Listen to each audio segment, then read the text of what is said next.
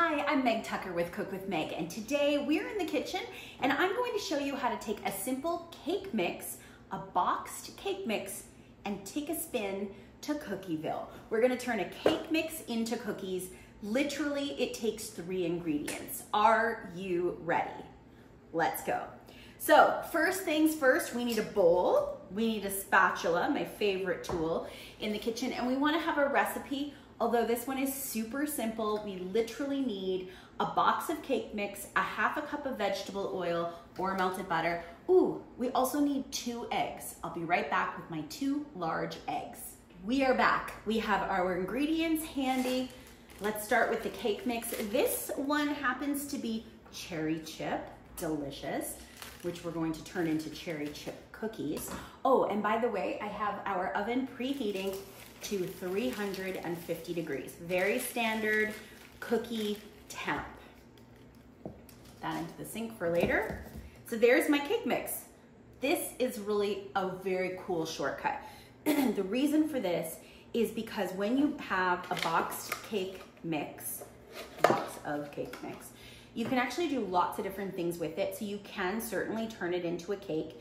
You can turn it into cupcakes. You can use different pans, and all of the directions are on the very back. So it'll tell you kind of what you need to add, but to make it into cookies, you literally take the cake mix. We're gonna crack 2 eggs. I'll throw those out after. I love using my sink kind of as the catch-all. And I am giving my hands a wipe because raw egg on hands need to wipe up. Take a minute if you happen to spill anything on your counter, take a sec, wipe that up. And friends, one final ingredient, which is a half a cup. We're gonna use today vegetable oil, but if you have melted butter, you can use melted butter. If you are preferring to use like a coconut oil, you can use that. You can use margarine. So any kind of oil or melted butter, a half a cup. Can I tell you? That's it for ingredients. That's it. Perfect recipe that you can make with the entire family. So we're just gonna get in with our spatula. You can come a little closer and take a real look here into this bowl. It's going to make essentially a cookie dough. Now, what I like to do once I get this smooth enough is pop it into the fridge just for a few minutes, just to let it firm up a little bit, because you want to think it would have been a cake had we added milk, but we're making it cookies. So right now it's a little ooey gooey. That's sort of the texture. We'll give that, boom, off the spatula. So really take a minute or two. We don't want to over mix it, but we definitely want to make sure we don't have any pockets of flour. And really, a cake mix is kind of all the beautiful things put together. So you've got your flour, you've got your leaveners, so you've got your baking powder, you've got your sugars. All of that is built into a cake mix, which makes it really, really easy to turn into either a cake or, in today's case, cookies. So I'm just giving it another little mix, just making sure that we've got everything beautifully blended. It smells so good. It's super cherry. Now, you can put this in the fridge to firm up a little bit, but I'm gonna go for it. I'm gonna get right to making my cookies. So I just have a cookie scoop.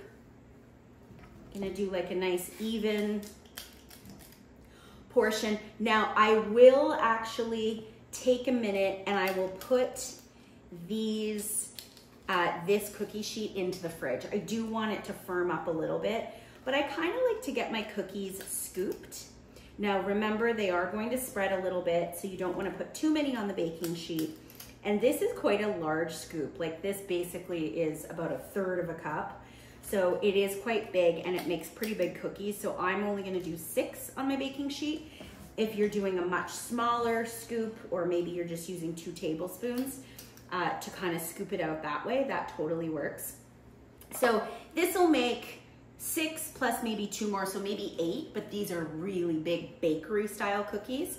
Now there's my oven telling me it's all ready for me, but I'm not quite ready. I'm gonna just take this, pop it into the fridge.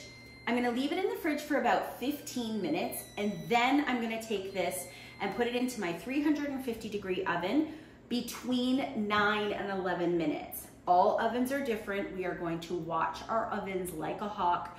We don't want these to burn, but we want them to spread out and puff up and become delicious, easy, the easiest cookies you'll ever make. So I'll meet you back here in about a half an hour, which accounts for the time in the fridge plus the time in the oven.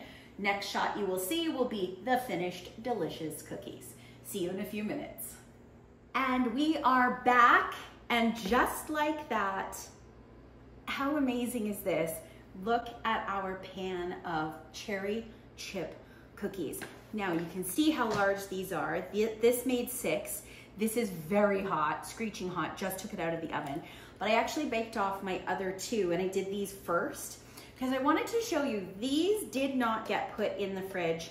These did get put in the fridge. So I would say not a huge amount of difference, and check it out. Look how perfect they turned out. They're soft, they're tender. Let's break off a little piece. We need to try it. It's so good.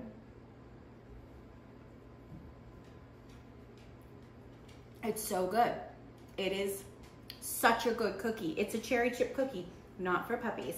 And there you have it. So how to take a simple boxed cake mix, add 2 ingredients, 2 eggs, half a cup of melted something, whether it's oil, obviously already melted, or melted butter.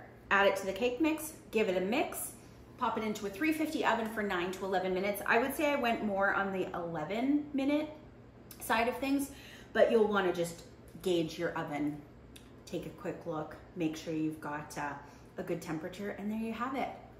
It's cookie time. Thanks everyone. For more with me, cookwithmeg.com. Until next time, we are awesome. See you next time.